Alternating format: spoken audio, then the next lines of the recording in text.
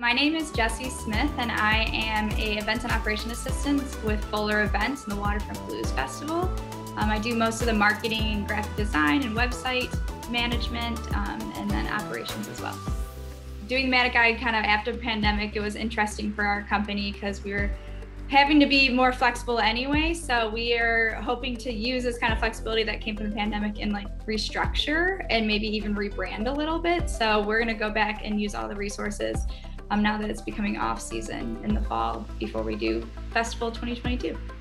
I loved doing the resources. I thought it was really nice to have it laid out to know what to look for, doing the competitor analysis, gave us really big ideas of how to get to where we want to be next. And then getting feedback as well from the team was amazing because there's things that we don't always think about because we're so close to it. So having an outside perspective was really nice.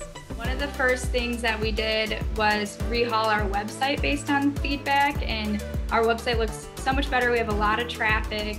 We did a live stream this year with our festival, and people thought our website was very easy to use, and it was great. So the website has been a tremendous help because it's also that is your first impression as a company, especially for a festival that's only once a year. People only get to know us from our websites. 100%, I would definitely recommend the Madak Guide. I feel like I learned so much. It was really helpful too for me who has a marketing background, but not for my boss who does, to kind of connect and understand the company together, and also just kind of see outside of the box and not be so close to it, take a step back and understand what can we do to succeed and be where we were. I thought it was a very helpful program, and I'm very excited that I was part of it.